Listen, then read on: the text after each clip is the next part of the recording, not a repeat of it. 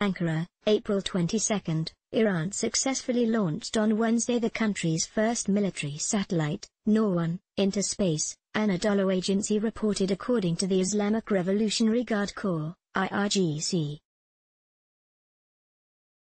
The IRGC, in a statement, said that the satellite had reached its orbit, 425 kilometers above the Earth's surface. The two-stage satellite carrier that carried Noor 1 took off from Iran's central desert, the communiqué added.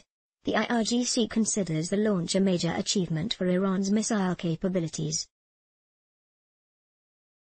For the past years, the Gulf country tried sending satellites to space but failed. The last experiment was in February when it launched a communications satellite named Zafar 1, which did not achieve the required speed to reach its orbit. Banama lets blockades.